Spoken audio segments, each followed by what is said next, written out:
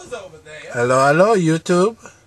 Welcome to my comic book collection video. I know it's been a long time since I posted a video. Hold on. But I've got a new flip camera now. So, well, I don't have one. I'm borrowing it, but bleh, who cares? So I'm just going to show you what I've accumulated since I started collecting comic books. I also have this head cold, so I sound very much like a nerd, appropriately enough. I'll point out, do a little mini review if I can. I may post this on Comic Vine if I have an inkling to do so. Anyway, it's not that very good of a collection, but it is. There are several stories that I like, and there actually are a couple of good collector books. They're trades, but they're not, just books. So here we go. Starting off with my issues, we have. Let me pull these out. In fact, let me just keep them in my magazine rack. Yeah, just do it up here. As you can see, we have, start off with the stuff that's not bagged. Free Comic Book Day, Iron Man. Free Comic Book Day, Blackest Night. Or the Superman #0. Put that up there. Moon Knight Saga, which is a text comic thing. Goodness, just falling everywhere. G.I. Joe 155 1/2. Pretty good, but terrorists, not being terrorists. I like the cover though. Yeah, it says G.I. Joe is gone, now begins the reign of Cobra. I might check out the other older comics, but anyway, here we go. Halo Helljumper. Yeah, pull out to see that cover. Yeah, that's number 5 of 5, so I've got the other 5 here. I like this cover the best, I think. Let's put that back there. This one's pretty good too. So is this one. This one's Anyway. Ultimate Spider-Man issue 10. Actually, Ultimate Comics Spider-Man. This is the reboot with Kitty Pryde on the cover. I'm, not really.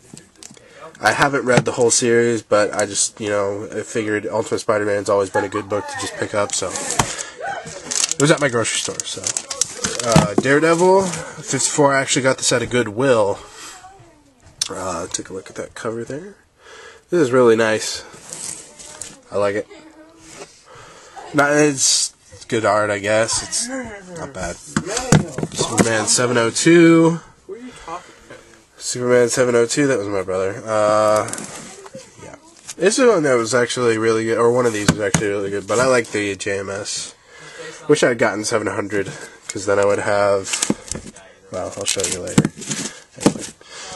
Brightest Day, The Flash, number 3. This is not Brightest Day, this is The Flash, it just has the Brightest Day banner up there. Goodness. Anyway, that's pretty good. As you can see, I have The Incredibles, issues 12 and, I think 11.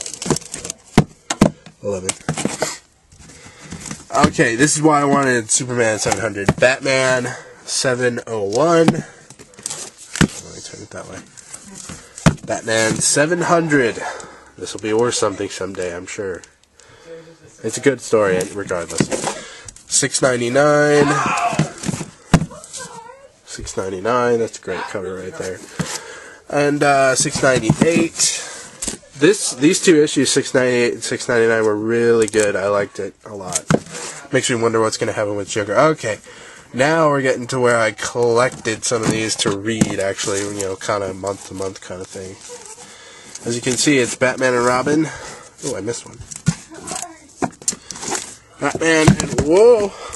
Just 1 second. Sorry about that jump cut. I had to kind of clean up a little bit because it was getting messy over here. Batman and Robin, number 1, 2, 3.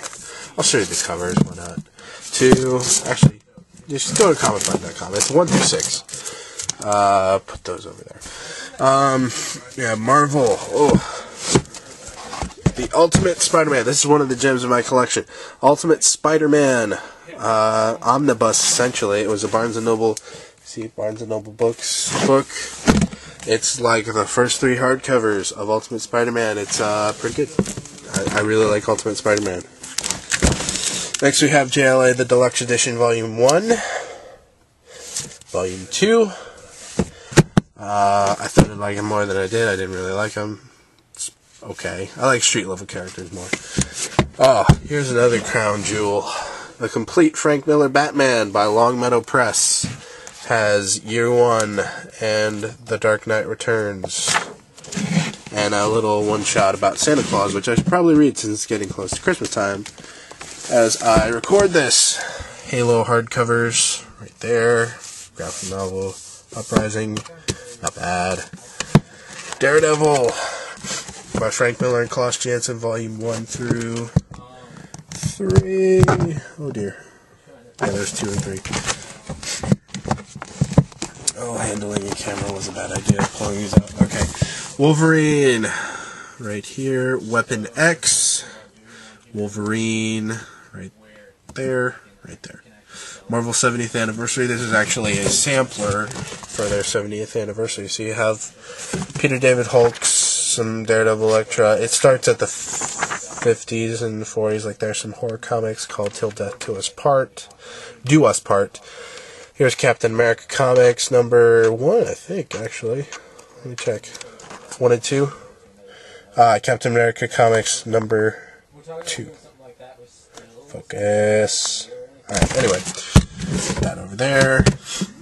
Batman, Long Halloween, and Dark Victory right here. Pretty good stories.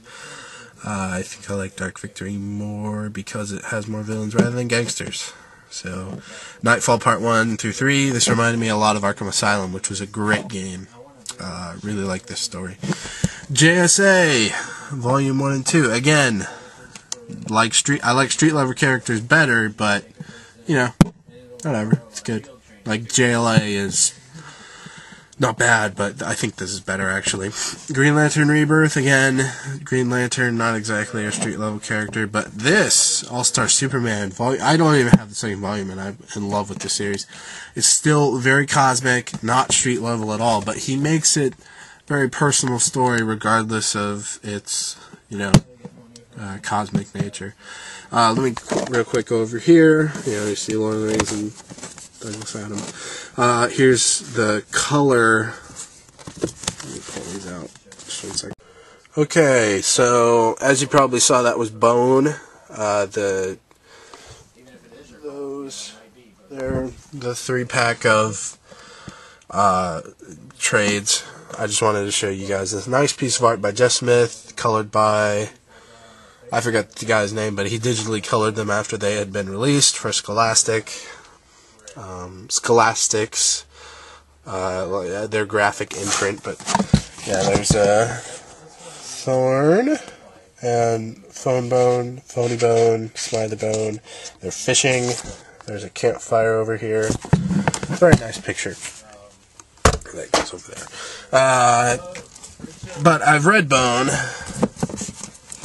in a much heavier format.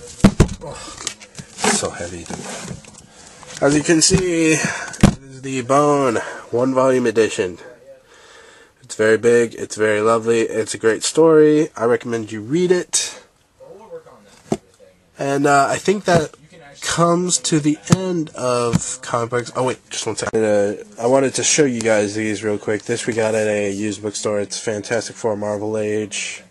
First volume. It's kind of gets worse after the first couple ones. Revenge from Below, The Incredibles trade. This isn't the first one, but yeah, I like Mark Waid and his writing. The Flash, Greatest Stories Ever Told. My dad likes The Flash. He also likes Superman in the 60s, which... Hang on. Whatever. There's a comic about the marriage of Baby Lois and Baby Superman. Go figure. Calvin and Hobbes. We have several of these collections. It's just, you know, one of them. Well, Pearls Before Swine, which I didn't get one. And then Prehistory of the Far Side. This is probably the best of the Far Side collections. Anyway, that's been hard to do. My collection. so not all of it's mine, but it's what I have access to. We also had like a real Ghostbusters number 8. Found it at a Goodwill. So yeah, that's pretty much it. Some free comic book day stuff, some DC Kids, some other stuff, whatever. Merry Christmas. Have a Happy New Year.